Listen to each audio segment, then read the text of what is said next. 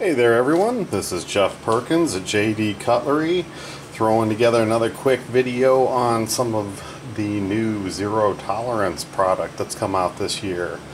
They have added a number of new knives to the lineup, and honestly every one I've seen so far has really been another work of art. So let's go ahead and jump in on this one. Those of you that have been following zero tolerance to see what's coming out next know that this is the ZT0850, and this one is especially different because you have two custom collaborators on this one knife, and then zero tolerance got the opportunity to go ahead and produce it for them.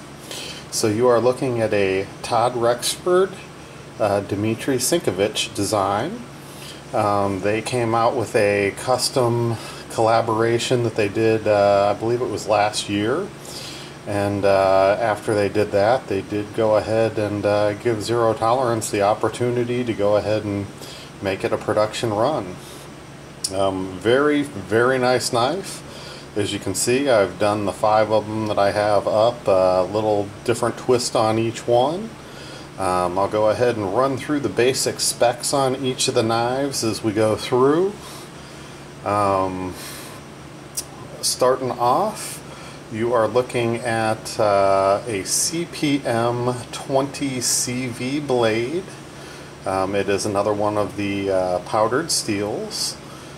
Supposed to be comparable with the M390, so it'll be interesting. I haven't had a whole lot of experience with this one myself, but I can tell you one thing, these things are sharp as all get out. Overall, let's see, the blade length on it is 3.75 inches. Closed length is 4.95 inches. Overall length, you're looking at 8.7 inches. It's a good sized knife, and it's coming in at 4.3 ounces. Definitely very light for the size of the knife. Has a lot to do with the fact that you've got your carbon fiber handles and aluminum backspacer, aluminum thumb stud. Then you're jumping into the titanium lock bar as well as the pocket clip. Well, let's go ahead and pull them off to the side real quick, and we'll go through one by one. I'll kind of hit the different features as we go. Out of the way, let's start off with this one here. So, carbon fiber on this is a mix. It's a blue and a gray, like your standard carbon fiber. Go ahead and adjust this light just a little bit, getting a lot of glare. So you got the blue and the black to gray carbon fiber. Very striking in person. They've done a nice flat here, and they've given it just a little bit of texture in the cutout areas, both the top and the bottom. All the hardware on this is steel as far as screws go. They come a bead blasted on the pivot, and then all black on the screws that hold your gray aluminum backspacer in. Very interesting backspacer. Not one you're going to be able to copy or modify. Kind of a circular cylinder. Really nice cutouts, giving it some definite feel as far as looking different. Not square. I was impressed by the design on this.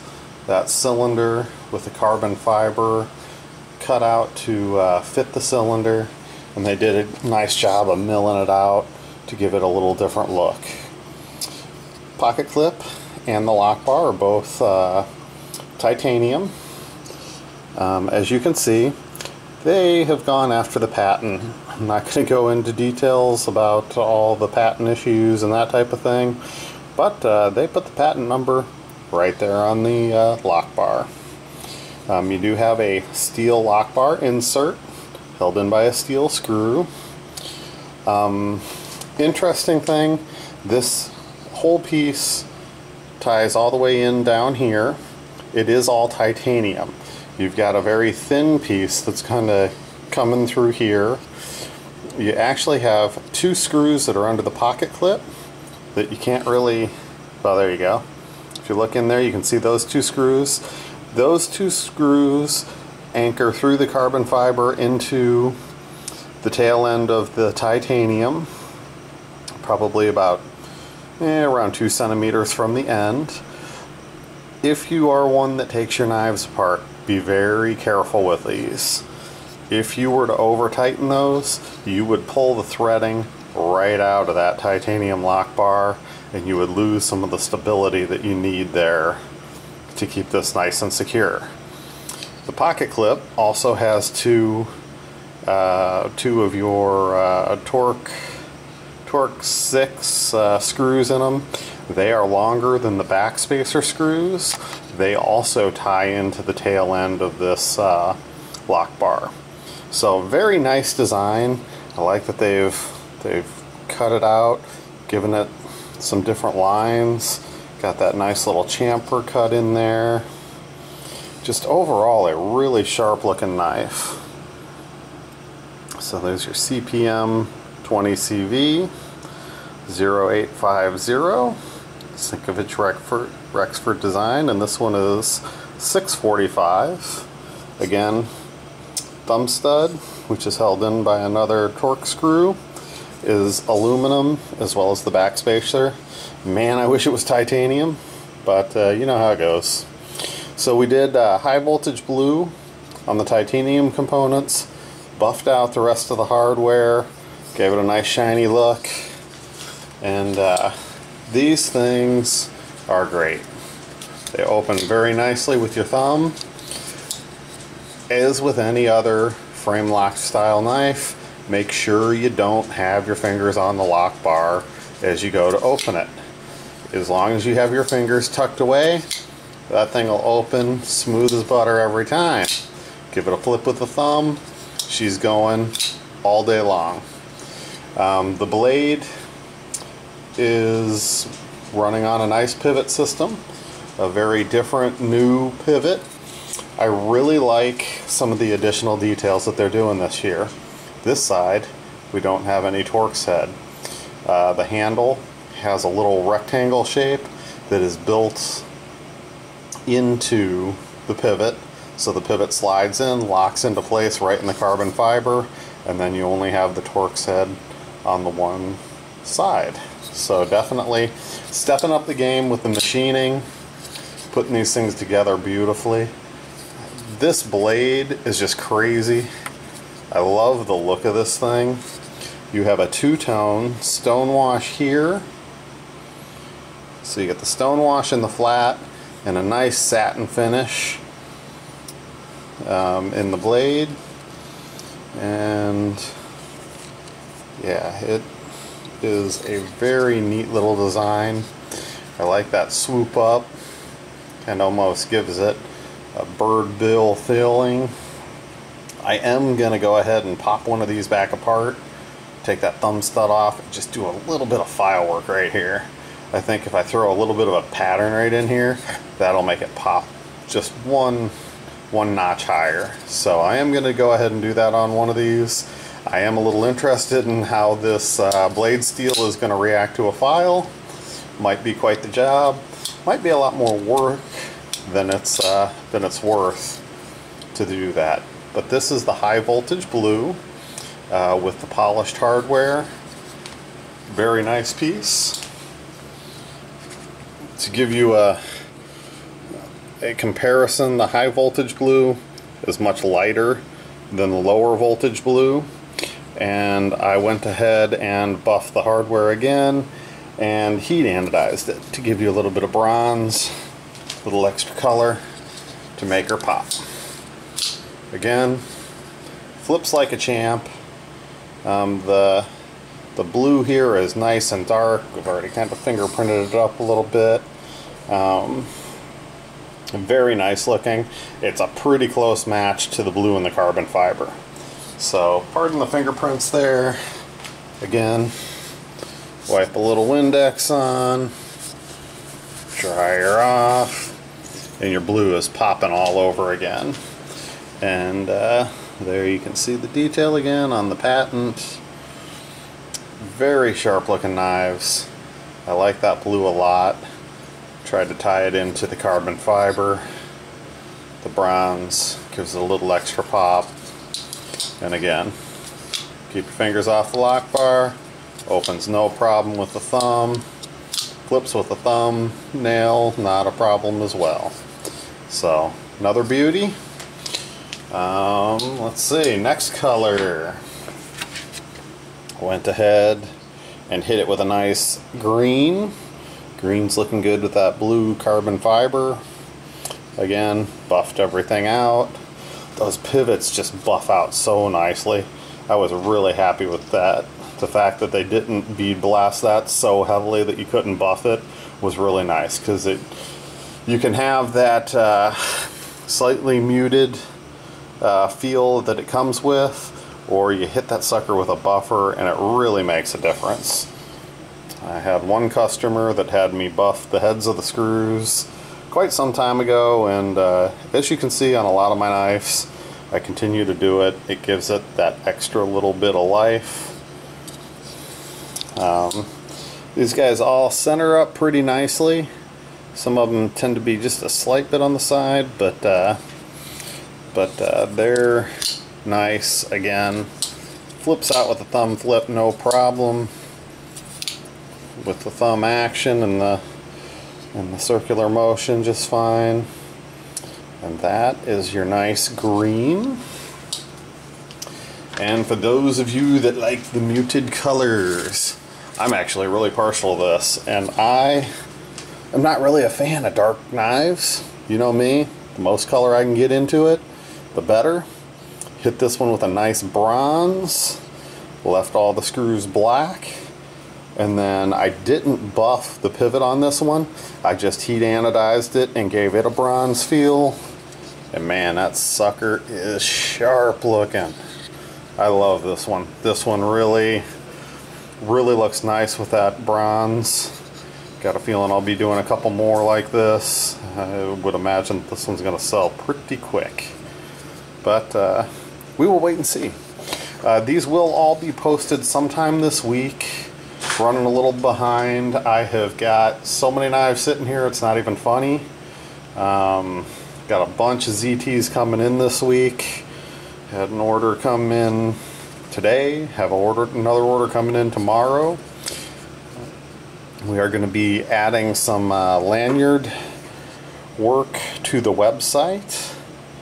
My daughter is going to be doing most of that, so we're going to give her the opportunity to make her way to cover the insurance for the new car that we just got her this weekend. Nice little 01 Honda Prelude. Beautiful little car, but it's time for her to start earning some money so she can get out on the road. But again, this bronze, fantastic looking. Centered up pretty nicely. Lockup on all these is pretty good. You're probably about 40% on that. Again, thumb action, no problem. Flip it with thumb. That bronze really looks good on this knife. I am really happy with the way that looked. I was a little surprised. I was like, I'll throw one bronze out, because the bronze actually almost makes the carbon fiber look a little bronze. So it kind of did a little bit of an illusion on it, because it's not actually bronze, but it kind of, I guess it does have a bronzish look to it. I would have said it was more gray before, but once you put it next to that bronze hardware, it really makes it look like bronze and blue. So very interesting. Listen to that thing lock up, man. Boom. Locked in with that nice steel lock bar insert. Does have a tab that goes into the carbon fiber, so you've got the over travel. that'll make sure that you can't over travel and do damage to the end of the lock bar. Okay, so we'll save the color for the last. And you know me, gotta throw one out that's gotta be pushing the envelope with some color. Did a crazy fade, nice gold into purple, into blue, into green. And of course, buffed out all the hardware. Turned out pretty good. Matches up nicely where the pocket clip overlaps the lock bar. The color really does match pretty nicely. And then into the gold. So real happy with the way that looked. Definitely, for me, it's a tie between the bronze and the crazy fade. Just because I am so partial to a lot of color. Kind of why I got into all this. Taking your nice high-end zero tolerance knives built for some heavy duty use and giving them that nice custom twist with the color. Not really doing anything, not sacrificing anything structurally or integrity wise, just adding some color, giving it some pop, giving you the custom feel on a fantastic factory knife. Well, that's pretty much where I'm going to leave it on this video. There will be a couple more videos coming out this week. I've got a number more zero tolerance knives coming in. A lot of the standard models, pretty much a little bit of everything coming that way. Just sitting on pins and needles waiting for the next new model to come my direction. I did get them ordered early enough that I seem to be getting them a little quicker than a number of people. So definitely very happy about that. My mistake, only ordered 5 of each one to start. Next year will be a much different bet. They pretty much, each model has sold out within either the weekend that I put them out or 1 week. All 5 of them are gone quick. So demand is nice on them at this point. Fantastic knives. The demand should be there for quite some time to come. This collaboration between Rexford and Sinkevich is a beauty. Nice solid knife. And like I said, there's going to be a lot of stuff coming out. We will have a little bonanza of Riot knives. I have my first future all finished up sitting on the side over here, but this is a ZT video, so it doesn't get to slide in. Well, thank you for tuning in, and we will see you on the next one.